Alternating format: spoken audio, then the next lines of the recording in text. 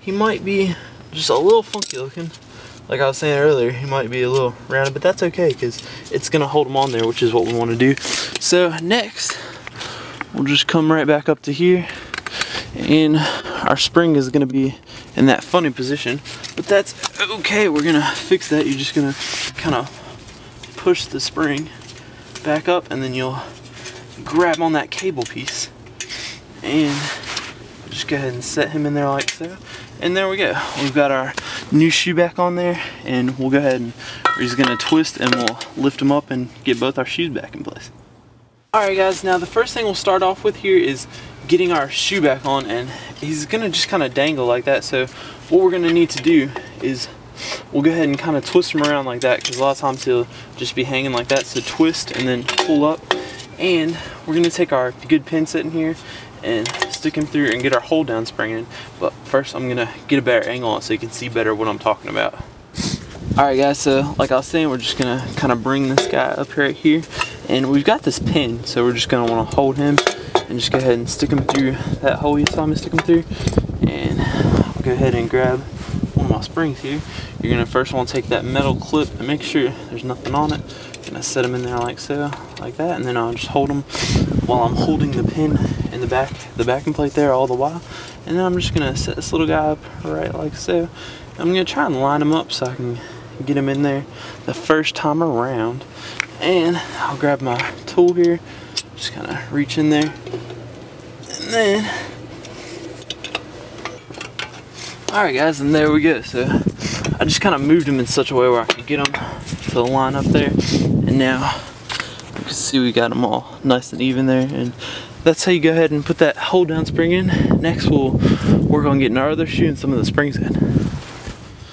Alright, so next what we'll do as an attempt to try and make things a little bit easier is I'm going to go ahead and start out at the bottom, making sure you can see me there, and we're going to go ahead and get this guy in, and it's going to kind of help us get stuff back together a little bit easier, so it's one less spring to have to try and fight with. So I'm going to hold this kind of like that, and then I'm just going to make sure everything's looking nice and even there, and we'll go ahead and set up our little thing here and set that guy up. And then I'm going to grab my tool and try and line him up as best I can, and I'm going to grab my guy right here. And then I do have to be in your way for just a second so I can kind of just see what I'm doing here.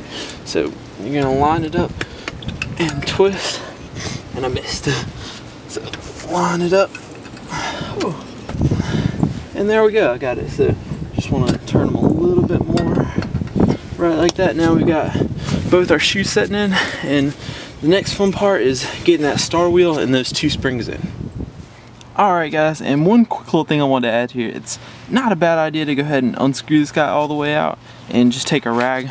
I'm sorry, I'm trying to do this with one hand here, but take a rag and just kind of wipe him off there nice and clean. So when it's working, it'll be working smoothly and it's not going to get all hung up there.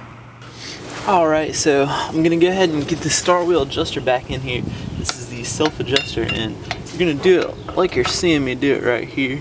And those pictures were helpful. I just took a look at the pictures, and you're going to want to run this guy all the way back in almost, so it just kind of makes things a little bit easier. Although you do want this guy to just kind of set in there freely, so you don't have to do it as loose as I did it. And next what we'll do is we'll go ahead and get this spring fitting down in here, and we're going to hook on, well, let me check my picture first, but I think it's going to hook on somewhere here, but I'll check the picture and get back to you. So now that I've consulted my picture, I know, so picture's a good thing. So I'm gonna go ahead and he's gonna set right down in there. I'm gonna grab the dikes, and this is a fun thing to do here. And when I say fun, you know I really mean tough and not fun at all. So we're gonna grab here, and the idea is we're gonna reach them right in there. And this is probably gonna be the toughest part of the job.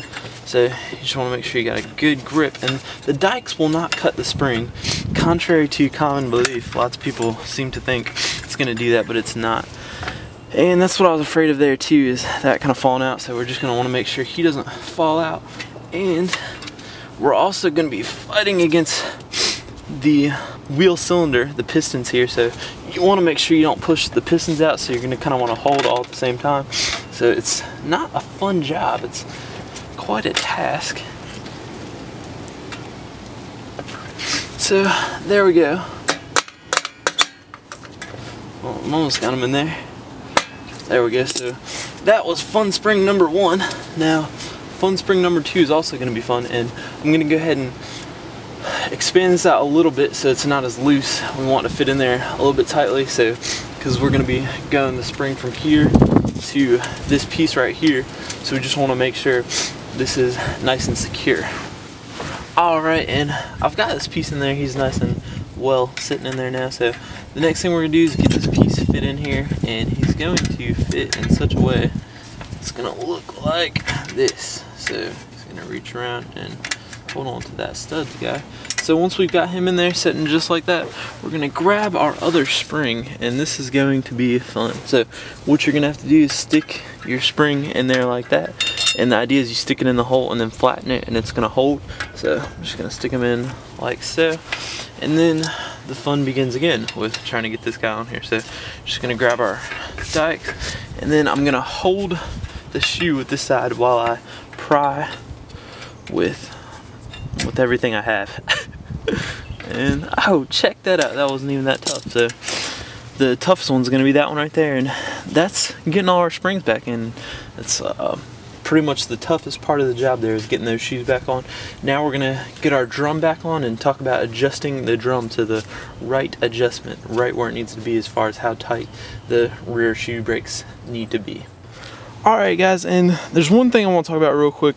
There is a time to replace your drum, and the time would be if you measure. There's a tool that will measure from in here to in here, and I don't have that tool because drums, they're not really nearly as important as your front brakes, so I kind of just replace the drum. If I can tell it hasn't been replaced in a really long time, that's when I do it. But if you do want to go and get that tool, what you can do is you'll find your maximum diameter number. For this one, it would be, let's see, 296.5 millimeters. So if it exceeds 296.5 millimeters when you measure it from here to here, then that's when you'd want to replace the drum. But your front brakes just do so much of the stopping, that's why I don't emphasize on that quite as much as I do with the front brakes if you see my front brakes videos. So we're just gonna go ahead, this one looks not too bad, so we're just gonna go ahead and put this drum back on, and I'll go ahead and show you that here in just a second. Alright, and here I am, I've got the drum, we're going to put them on here, and I kind of cheated a little bit because these are the old shoes and I counted the threads before I took them off, so in case this was the situation, is 8 threads. So I'm going to put this on, and you'll want to kind of back that adjuster all the way in, make it as loose as possible, because with the new shoes it's going to be about as tight as it's ever going to be. And to get this drum back on, we're just going to kind of work them back on here like so.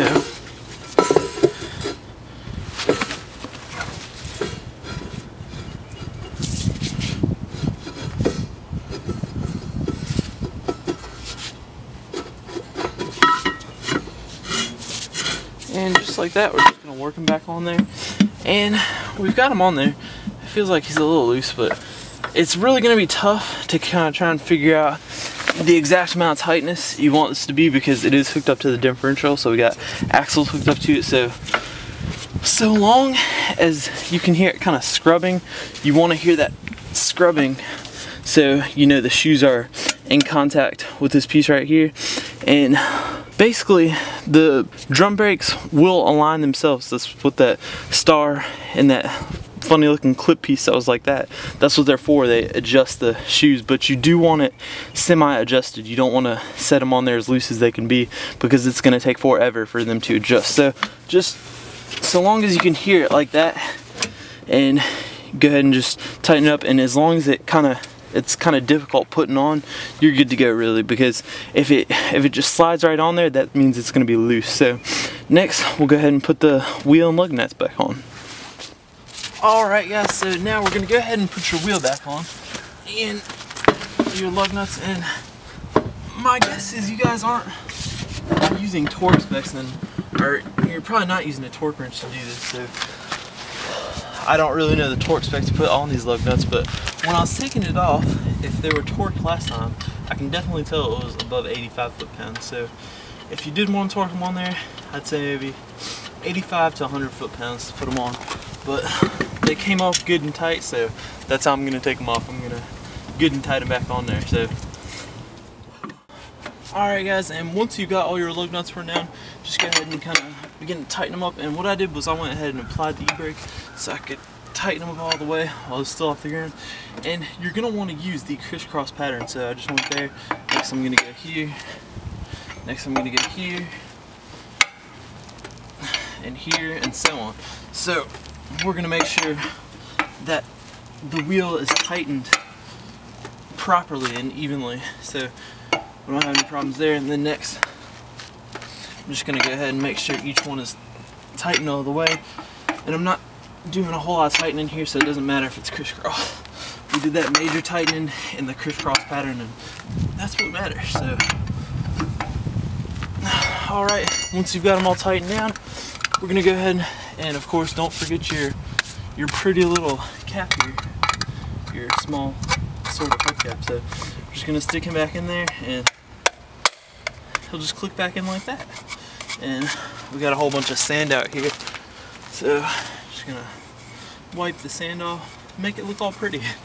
So that's pretty much it for today's project. Of course, don't forget to let the vehicle down and take the jack stands out before you do that. And I thank y'all for watching, and I'll see you next time.